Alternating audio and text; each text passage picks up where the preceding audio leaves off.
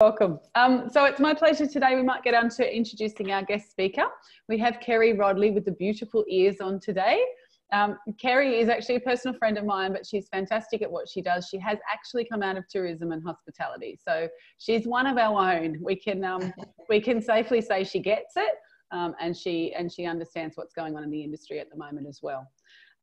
Kerry's the founder of Workshops in Wellbeing, and her aim is to help people focus on their wellbeing so they have more time and energy to connect with themselves, their family, in their homes and in their communities. And she does this really well, Kerry. She's based in Port Stephens and she pops up absolutely everywhere. So she does lead by example. Having worked in the wellbeing and positive psychology industry since 2009, Kerry has a degree in applied science and a diploma in positive psychology and wellbeing, with a background as a professional organiser for over 10 years, specialising in hoarding cases. Does anyone remember that television show about the hoarders? You know how they send in the experts? This is the lady. This is the lady. Anyway. We warmly welcome Kerry to our morning tea this morning. Thank you. Virtual clap. This is jazz hands. Apparently that's the hi. Firstly, I'd like to thank Heath and Beck for allowing me to come on and talk to you guys today. These are my cat ears, because my cat, who would normally come as soon as he hears I'm on a Zoom call, he would come in and walk across the screen with his little tail in the air and step on my keyboard. But I don't know if you can see, so I've got two 17-year-old cats and a 16-year-old dog. So I don't know if you can see them there, but they're sleeping because they're old. They're rescues as well, so they're asleep in the sun at the moment. So they said they'd love to come. Thank you for inviting them. So that's why I've got the ears. But just to introduce myself, like Beck, I am a mango. And so this is my first time doing a Zoom call, being the presenter. So normally I'd be up in front of the audience, you know, hands are flapping and walking up and down the room and getting people involved. So this is almost like playing that game, Taboo, where you've got your arms tied behind your back. So it's going to be a bit like that for me, but we'll, you know, see how I go. Hopefully it's all good. But yeah, as Beck said, just to give you a quick little intro of my background, actually like Heath, I've got a background in agriculture. So I started the first 10 years of my life as a person who worked for like CSIRO and the Walmart company and everything, working with sheep and sheep and wool. And then one day I thought, I'm sick of this business. I want to get into what I love doing, which is travel. So I went back to college and got a diploma in tourism, travel and tourism. Started my career working in the backpacking industry in Melbourne. Then my husband's in the army, so we tend to move around a bit. Was posted up to Townsville, so worked for Townsville Enterprise up there, working with Magnetic Island and the Great Barrier Reef. Then we were posted to the US. So I was working with Virginia Tourism over there and all the historic things about America, which is fantastic. And then when we were posted back to Australia, my career in tourism culminated with working at Canberra Tourism as the campaign manager. So I don't know if, you know, how hard destination on North Coast have in trying to sell themselves. I pretty much think, you know, everyone would love it up there. Imagine trying to sell Canberra as a tourism destination. It was hard. It was very challenging. It was fantastic, don't get me wrong, but it was more than, what was the catch cry? More than politicians, porno and pyrotechnics. So, so it was like, you know, overcoming those stereotypes of what Canberra was about before we could get, you know, people to come and visit. But I love my time in the tourism industry. I then got posted up to Brisbane, and that's when the global financial crisis hit. So jobs that I was going for, like, you know, the tourism, different things like the museum or Brisbane marketing, you know, normally you would get 100 people applying. There was over 1,000 people applying for these jobs. So that's when I thought, what else do I like to do? I like to organise. So that's a bit of my lime. I love to organise and be organised. So I then I went and trained and began my business as a professional organiser. And as Beck said, you know, working in that for a couple of years, because I have a family history of hoarding in my father and whatnot, I was getting asked to come and work with psychologists and social workers, helping hoarders in their house. So this would be people where they're going to lose their children or going to be losing their homes because of the enormous amount of clutter in the homes. And so then that led on to the sort of the speaking circuit and speaking at the Squalor and Hoarders Conference. Yes, there is such a thing. And just like Beck said, it really was like the TV show. It was really quite a stressful situation, and that got me interested in psychology. So that's when I also went and got my positive psychology diploma. And sort of now with my business, I can combine the two loves, you know, the professional organising as well as the many different topics like resilience and whatnot to do with positive psychology. So so that's me in a nutshell. Now I've moved to Port Stephens with Beck, and absolutely love it here. So this is where hopefully we're going to stay. But I'll go now into my little share screen, fingers crossed. Here we go into, there we are. You just go share. That's what, there we go. We can see you. Yay. All good? Thumbs yes. up? Yep, lovely. Okay, so going on to the presentation for today, simplify, declutter your home, declutter your life. So this is all about, now that we do have this time at home, it's about looking at what's happening in your home, and then when it is time to go back to the work and working in the office, strategies we can take from our time here in the home and taking them back to our office to help keep ourselves organised. So, on to the first, page up, page down, page up, page down, page up, page down. How do you do the, there we go. There we are, wait, there we go. Sorry, that was a heart-stopping moment, my buttons weren't working. So just going through a bit of the background of clutter, there's 3 consequences of having clutter and being disorganized in our lives, and that is finances, the amount of money we can lose just because we've lost things, we buy them again, buying bargains because we think, oh, it's a bargain, bring them home, and they clutter up the house when we didn't need it. Things like, you know, losing invoices, so then we've got late fees, we've got cancellation fees and things like that. Another consequence is time we've lost looking for things, like always looking for the car keys, trying to find pieces of particular paperwork, missing appointments or events because we didn't write them down, we weren't organised, we didn't have it in our diary or in our different systems. And even just things like getting out the door in the morning, getting to work when we used to do that, getting the kids off to school, having that time that we're just continuously overwhelmed because we just don't have that organisation.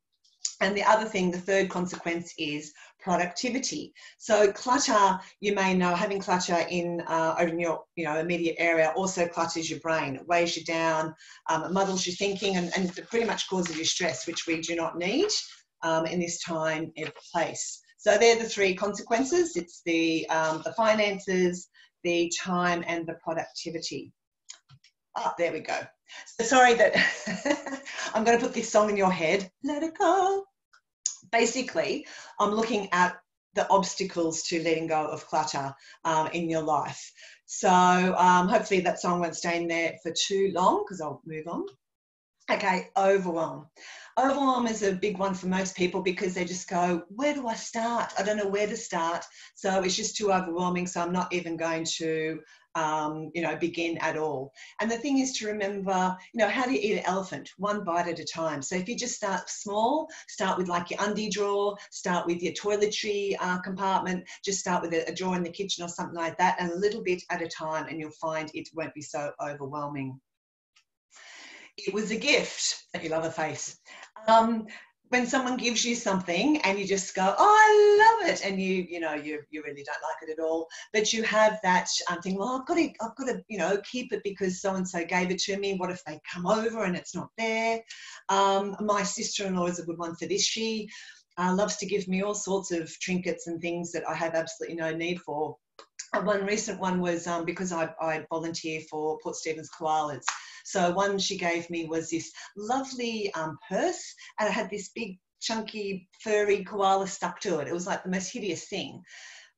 but the meaning behind it was nice. So she was thinking of me, thinking, oh, you like koalas, I'll give you this. So you thank the person and then you donate it to someone else who would, you know, love a koala purse, but don't have that sort of, you know, oh, you know, that person gave it to me. It's about letting go of those emotions. Here we go, the guilt. So this is about buying things that are hideously expensive, and we think, well, we can't get rid of that because, you know, it cost me so much money. I, in fact, have a jacket like this, not as hideous. I bought it when I was at college, and, you know, at college we don't have any money. We're working little part-time jobs, and I splashed out and I bought this jacket for $400. Guess how many times I've worn this jacket? Like, not, except for the times every time I give this presentation, you know, and I'm live, I actually put the jacket on and go, hey. But apart from that, I've never worn this jacket, and that was $400 worth. And I keep that jacket, not just as a prop for my presentations, but as, you know, as a reminder of going, you know, why did I fork out that money? But the thing is, the money's not coming back. If you don't wear the item, someone else will love it, so you can let go of that guilt and pass it on. It's already happened. There's no reason for carrying that guilt around with us. It was inherited. So this is a big one. If you have parents who have passed away or grandparents who have passed away, and you've inherited things like this lovely silver set, which I have of my mum's, or your grandmother's china, or that sort of thing. So when you look at it, you think, oh, you're thinking of that person who used to own it when they used to use it. So you have that emotional attachment to it. But chances are you don't like the thing yourself. It could be the most hideous set of crockery you've ever seen, but you have that, again, that guilt that I must keep it because it was grandma's. Rather than honouring grandma's memory and passing it on to someone who will love that item, who will use that item, you're not honouring their memory if it's hidden away in a cupboard gathering dust. So it's about letting go of that emotion, thanking them, and then, you know, you can take a photo of it or do whatever, but it's about not cluttering up your house with other people's items. I will need it when. So this is when we're not living in the present. This is when we're living in the past or thinking about the future. So the example of these pants, you know, I will need it when I get fat again. These are my fat pants. I'll need it when I put on weight, or vice versa. You have your skinny clothes. I'll need it when, you know, I'm going to lose weight. I'll need it then. Rather than thinking, I'm going to look after who I am now and honour the size I am now or my life now. It could be, you know, you're keeping hold of your corporate suits when you don't work in that business anymore, or you're keeping hold of different items that remind you of the past. It's about being in the present. So honouring who you are now, not thinking of what's going to happen in the future, not remembering, oh, remember when I was skinny and working in corporate and my life, you know, working in stilettos, and now, you know, you're sitting at home in your pajamas and your Ugg boots going, well, this is who I am now. It's about honouring that and, you know, not thinking about the future or the past. It may come in handy one day. So this is more of a male cause of clutter. So men tend to, I don't know if it's a hunter-gatherer thing in them, they tend to hold on to things. So with my husband, it's bits of timber. Our garage is full of little bits of timber for just in case it'll come in handy, you know, making stuff, cable tie or these sorts of cables here. That's another one because, oh, you know, what if we move into another house where we're going to have 20 speakers everywhere and we need all this speaker wire? Or, you know, all these different tools in the garage that, oh, but, you know, they'll come in handy for when I do some woodworking, which is never going to happen. So it may come in handy is more the male one. They tend to, like I said, sort of collect things for one day. The emotional connection is more for the female. So we as females, we tend to have emotions stored in items. So here's a good example of children's toys. So the child might have grown out of the toy. The child might have said to, hey, mum, I'm prepared to let it go. But the mum has memories of when that child was playing with the toy. So when they pick up this particular teddy or whatever it is, they'll go, oh, I remember when little Bobby used to play with this, and oh, it brings back such lovely memories. And then that's why we tend to keep hold of these sorts of things. And another one is children's artwork, you know, when they bring things home from school and they did a fantastic job, you know, doing these sorts of things. It might just be a piece of rubbish that the child child itself goes, no, mum, you can let it go. But we do tend to have these emotional connections. So it's about, you can take a photo of the item and then pass it on. It's about, you can still have those emotions, but not keep the item that's cluttering up the home. Okay, so we're moving on now. So we've gone through the obstacles to letting go, and we're moving on to the process of letting go. So before you begin, you have to ask yourself, why am I in this situation? Is it one of the reasons before? Is it because you're too busy and you don't have time to declutter and let go of things? Is it because your partner might be the collector of items, or the family? The family is just normally a messy family, and so you have other people in your household. Is it that you're a shopaholic and you love to go and find a bargain and bring them all home and have them in the house never to be seen again? Is it because someone has died and you've inherited half the house load of things? So once you know why you're in a situation, then you can start moving forward, because if you don't deal with that reason, well, then it's going to happen again. So if you don't, go, okay, honestly, I'm a shopaholic, I need to stop bringing home the bargains, it's going to happen again and again and again. So even if you declutter, it's still going to come back into the house. So the reason has to be dealt with. Okay, you have to want this. So the person's home it is, or the people living in the house, it has to be their decision to do the decluttering and the letting go of items. Anything that belongs to someone else, don't touch it. That's their own decision. So you can only declutter things that you own yourself. So an example could be, when I went to declutter my husband's, our garage for my little video series, I had to let him do that because I didn't own anything in the garage. They were his items. So it was up to him to let them go.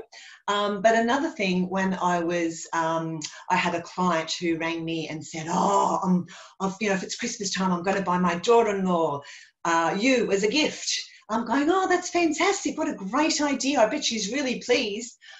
Oh, no, it's a surprise. She doesn't know. She's just really messy, and I think it's time that she started organising her home. So you can imagine how that would have gone down. It would have been like someone saying, hey, Jenny Craig, here's a subscription for you. I think you need to lose a bit of weight. So the person whose home it is, it has to be their decision. So I said to that client, if you tell daughter-in-law that, you're going to buy me as a gift, what does she think? And she's all for it, then we'll go ahead. And luckily she did. But can you imagine the, absolute horror of being given me as a gift? Mm-hmm. Anyway. So moving on to putting it all together. So before you start decluttering, you have to create a plan. And this is about your timelines. You have to have, the consequences or the rewards of what's going to happen. So it could be you've got family coming to stay at Christmas. So I have to declutter the guest room and have it all set up. So that's a reward, because that means people can come and stay. It could be that if you don't declutter the kitchen, the dining room table, then the family can't come around to have dinner with us because there's so much clutter, there's nowhere to sit. So a consequence is people can't come to have dinner, they'll be sitting on trays watching the TV. It's about having timelines for, I'm going to have this particular room done by a particular day, because that helps you with the motivation. It also helps you to have a bit of a plan as to, I'm going to start with the bathroom, now I'm going to work my way through, rather than going, I'm going to do the whole house this weekend, because we know that's going to be totally overwhelming. So just having a bit of a timeline set up with your priorities, and having your rewards or your consequences if you don't go about it the right way. So do we have any questions or comments as yet, as to sort of the behind the scenes? Anyone? Bueller? No? I think the important thing here is to mention that a lot of us are at home. So we are finding that, that excuse of we don't have any time, we've never got time to do the declutter at home, is, for some of us, it can't be an excuse any longer. That's so, right. That's right. It's either do or die time, I think. That's right. And that's the thing. I mean, when I've been doing it myself, so you think as a professional organizer, my home would be totally uncluttered and organized. Not at all. Yesterday I went through, all the things like the warranties and all those booklets that come with all the things around the house. That took me a while. I found all my old iPhones and iPods and all the crap that went with that I had in a box in a cupboard. You don't want to throw out the phone because, I might need that one day. My new phone breaks and then I'll need the other phone, or someone can. So all these things, we all have it. It doesn't matter how organized you are. You can find somewhere in your home that needs a bit of help. So, and don't mention the garage with my husband because no. We have a challenge, which is that we move rubble from one place to another. Oh. Yes, but Heath, you're a farmer. You're allowed to do that. But that's a problem for us as well, because I think we end up just I think we think we're getting organised, so we'll take all those electronics and we'll put them all together in a box and shift them somewhere else, and then discover them again, a year later. That's right. And it doesn't matter where the clutter is, it's still clutter. So from a feng shui point of view, because I used to do feng shui as well, it's the energy of the clutter. It doesn't matter if it's behind a closed door or it's hidden away, it's still clutter and it's still cluttering up the energy. And the fact is your brain still knows it's there. Your brain knows in that cupboard, oh my God, it's just full of cables and things. So it's all about releasing the stress from the brain as well. And you'd be amazed at how you feel after decluttering, like I said, even just your undie drawer or some small area in the house, how much lighter you feel. You just go, it's just like a weight off my shoulders. So give it a go just for a little bit, and then you'll find you get more motivated as you go because you love that feeling. So be prepared. This is the actual process part now. Be prepared. It's going to get messier than it was because you're going to have to bring everything out of those areas. You're going to have to sort it. You're going to have to work out where it's going to go, and then it has to go to where it's got to go. So to get started, you need to have an allocated space where you can go and put things. So clear away space, have it there ready to go. To be prepared, have all your equipment ready. So that's your garbage bags, your sorting tubs, which I'm going to go through in a minute, and have a plan for where is it all going to go.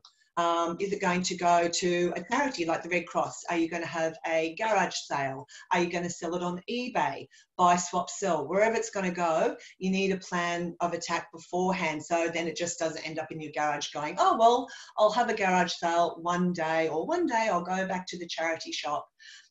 With the things I'm decluttering at the moment, and I've got a client that I'm helping her in her home at the moment, all I'm doing is putting it out on the front verge and saying free, help yourself, free knickknacks, free things, and everything's going like that. So I haven't had to take it to the charity shops or whatever, because everyone's out walking their dog, to get their exercise, and they're walking past and picking up all the different bits and pieces. So it can be as simple as just popping it out on your front lawn. Carrie, you're like a dentist giving lollies to children. New That's right. My teeth are all right. I don't care about yours. Yeah. Well, that's the thing. One man's trash is another man's treasure. Okay. And I make sure that the stuff I do put out, it's not junk. It'd be things that I would buy from a recycling centre or a charity shop. So, when it's a photo frame, it actually has the glass in it. It's a nice frame, something that I myself would, like to have. If it's something that needs to be plugged in, it actually works. It's not like a broken item. CDs, books, DVDs, all of that stuff. Someone will love it, even though your taste has changed. So yeah, just make sure that it's something that you would buy yourself and not just rubbish. This process part now, this is sort of the nitty gritty. This is the Marie Kondo part. This is the sparking joy.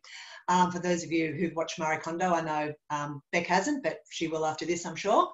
So what the number one rule is, you only touch an item once. So you pick it up, say that the photo frame, you pick it up and you ask the three questions. Do I love it? Do I need it? Is it useful? And if you can't answer yes to any one of those questions, then out it goes. So, this picture frame, do I love it? Well, yes, I do, because it's got the pictures of my pets in it.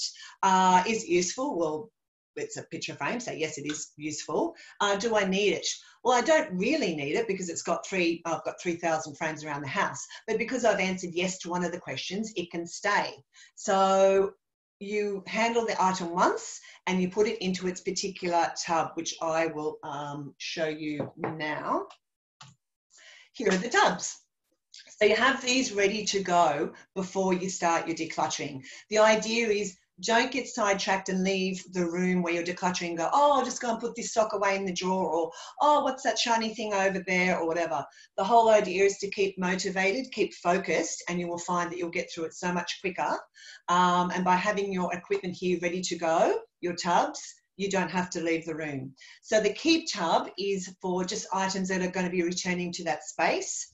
The donate, obviously, they are things that are worthy of some money, so you can donate them. The throw tub is for things that are not worth money, they're broken, no one's going to pay money for them, whatever, so they can go. And the relocate tub is for things that are going to be kept but not in that space. So you might be decluttering the kitchen and you found, you know, a box of tools that should be in the garage. So they go into the relocate tub, and at the end you would take that relocate tub around the house to deliver the items of where they're going to go. And you have these nice big tubs with nice big openings. I mean, you can get these for $2 from the $2 shop. They just make it easier to be throwing things into and to be sorting as you go. And it's putting, you know, sorting all your bits and bobs in together.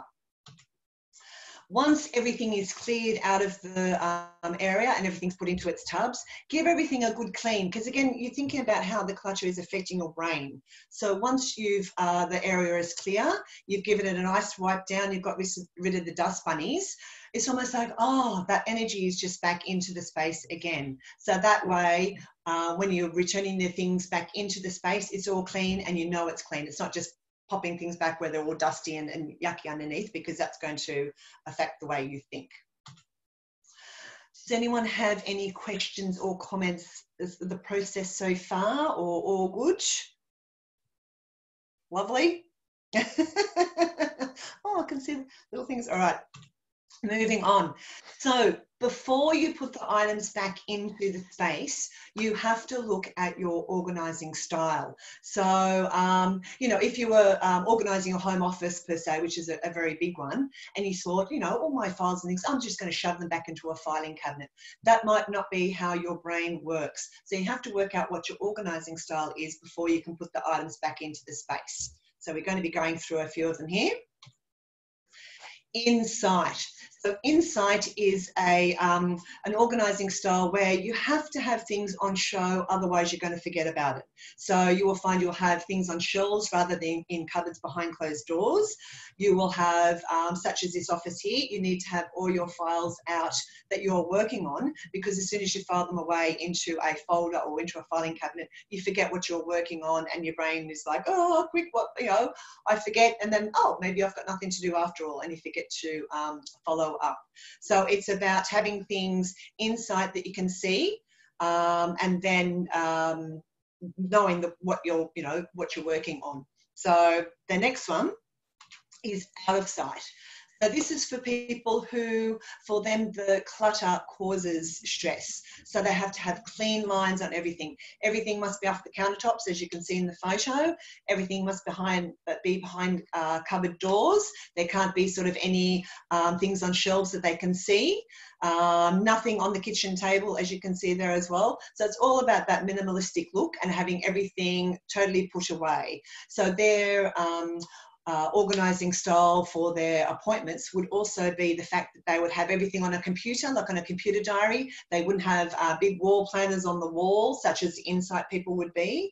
They wouldn't have, you know, diaries on their desks and paperwork. It would all be lovely in their little Palm Pilot or whatever it is that they use to organise. So very minimalistic.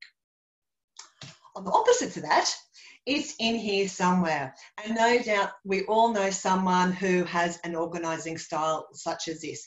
And don't be alarmed, this actually is an organising style. So you will find that people whose offices look like this are very creative people. They have all their projects going everywhere. If you were to walk in there and say, hey, Bob, where's your tax return from 1975? They'd be able to just go straight in there and pull it out. They know exactly where everything is. And the worst thing you can do for someone like this would be to go in there and tidy it up and put things away, because then their whole world will just explode. I actually had a a hoarding client, obviously, who, you know, their whole house looked like this, but I had to be very, very careful about what I touched, because even though it looked like it was a total mess, it was it's his way of thinking. It was a way he knew where everything was. So just by touching one thing, it was going to send his world into a spin. So we had to be really careful. So it is an organising style. So don't be too upset if your kids are like this, because you might find that they're just going to be very creative children. So just allow it to happen, and shut the door if it really annoys you. And the last one is everything in its place. So no doubt you all know someone like this in your office. You might find that these are the people that love a labeler. They'll get the labeler out. They'll put the labeler on everything. They'll have the label on their stapler. So if, you know, Bob comes along and takes Betty's stapler, she's like, "Oh, Bob, I want that back, please," and put it in its little spot. Pantries like this, they have everything in their perfectly organised plastic containers that you can see, but all the time, whenever you use anything, it must go back into its spot. Otherwise, again, this type of organizer, they go, "Oh, my scissors aren't in the spot, I've lost the scissors," and it really freaks them out. So every time it's used, it must go back home. In fact, this is a great way of organising things in an office space where many people are using the different items, like the stationery and cupboard and whatnot. But the idea is it's got a home, put it back. Oh, and these sorts of people love lists as well. So they love a list, they love a to-do list, they love to tick it off. So I'm in that category as well. Storage options. Doesn't everybody love a Howard Storage World or one of these sorts of shops? So many, you know, entertaining things we can all play with.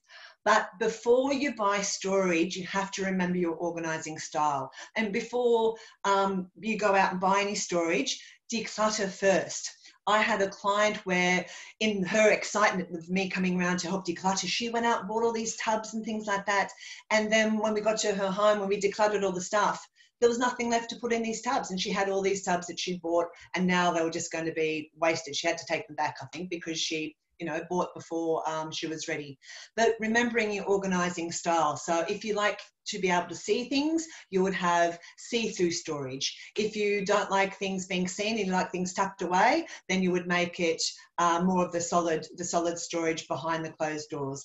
And again, the people that love everything in its place, they will go for the pretty storage because you want it to look fantastic on your shelves. So every professional organizer used to love a shop like this, because it was like our little, you know, paradise where we could go and grab all sorts of different things. But always make sure you know your organizing style before you go and spend the money on your storage.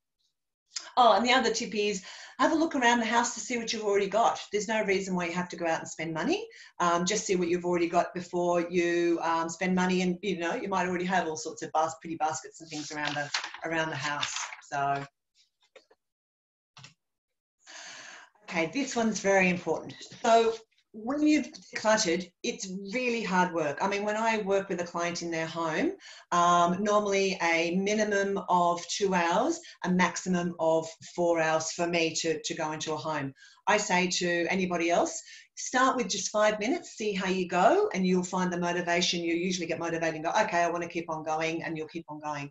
4 hours is enough. Your brain cannot cope with it because you're making so many decisions. So 4 hours is the absolute max at a time. And then reward yourself for the job well done. Go and have a lovely bath, have a cup of tea, have a glass of wine, you know, if you need to, not to go out and buy anything, but maybe, you know, go and have a facial or something like that. Your brain needs the rewards for going through all the hard work. And because you're rewarding, your brain goes, oh, that wasn't so bad after all. I think I might do that again because I know I'm going to be rewarded at the end.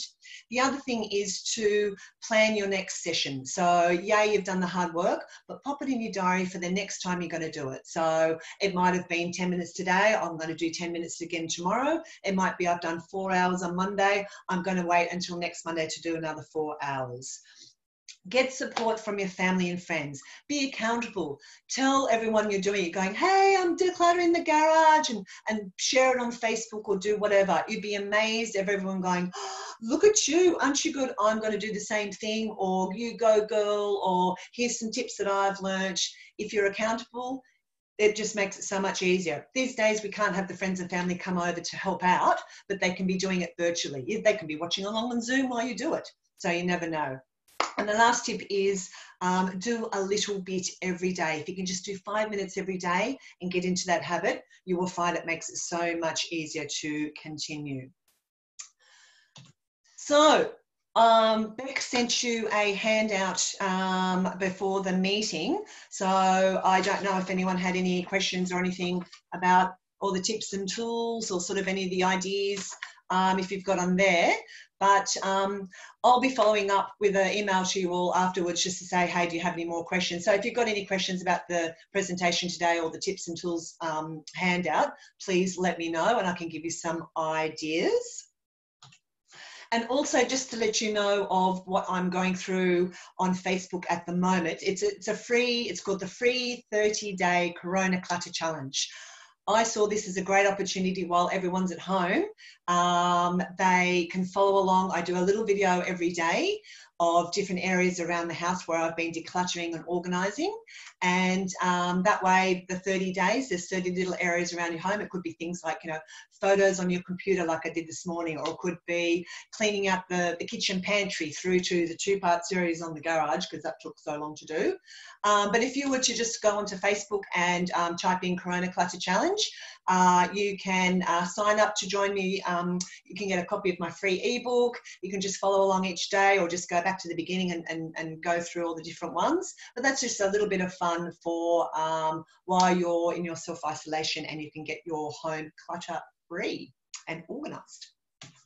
But that's me. These are all the ways you can find me online, my website, my Facebook page, my Insta, where I'm putting up all the, and YouTube, where I'm putting up the videos as well. So you can find the videos in a few different spots for the Corona Clutter Challenge. But that was it. It was the fastest presentation I've ever done in my life. It was great, Kerry. Thank you. Fantastic. You're welcome. I'd just open the floor though. That's fabulous. I know that, like I said before, we've got all this extra time on our hands, and whilst some of us have got very, very nice, neat and organised offices, the home maybe sometimes doesn't translate. So we've got all this time at home now to be able to put some of those things that you mentioned into practice. Yes. I have a couple of questions, and we might open it to the floor, but just obviously you've got your own unique style in your own home and you can do whatever you like. But when we do get back into offices, any tips and suggestions on how you can manage those different styles? You might have somebody who's really OCD, and you might have someone else who, I pray to God that my children never end up like that you were saying about the person who works in mess. If that happens, we're going to have a massive problem in this house. But what do you do if you've actually got those, you know, you've got same team, different personalities in your team? Any thoughts around that? So it's exactly as Lynn said with the mangoes, the bananas, the limes and everything. You have to understand everyone's own organising style. So when it comes to the things like the stationery cupboard, obviously that's going to be properly organised, because that's how, you know, whoever's looking after stationery, they would have it as a sort of a normal system where you can find things. When it comes to files on computers and where things are kept in filing cabinets, the most important thing you've got to realise in an office is if you were to be hit by a bus, you need someone back in the office to be able to find what you're working on so things can continue on in your absence. So the way you've got your files in your filing cabinet should also reflect the way you've got your files set up on your computer. And if you've got some weird, you know, radar from MASH way of not radar, it was Klinger, I think, of organising, you know, the files, you need to share with somebody the process that you go through, because otherwise, like I said, if you're sick and things are urgent and need to be done, someone needs to be able to understand your filing system. I know back when I was working for Canberra Tourism, it was government, so we had to have a particular system that we all had to become a part of. So we actually had to go on a course and learn how to do this filing system, and everybody had to file everything in that particular way. Unfortunately, that doesn't work for everybody, and it used to do a lot of people's head in. But you just have to compromise, I guess, for the main sorts of files. But anything to do with your own desk, if you know that that person is Mr. Creative, they could be in the, you know, the graphic designer or the website designer or whatever. Usually the website people, desks are really, really messy. You just have to understand, don't get, you know, crazy about it. You have to understand that that's their organising style. Don't go in there and start tidying up, you know, if he's off sick and, I'll just help Bob, tidy up his desk while he's not here, because that could be the worst thing you can do. If it is, Betty, and she's OCD about everything in its place and she's got her name on her stapler, make sure you help Betty by, taking the stapler back. I'm just going to borrow your stapler, Betty, and write it in the book. Stapler taken by Kerry and returned by this date.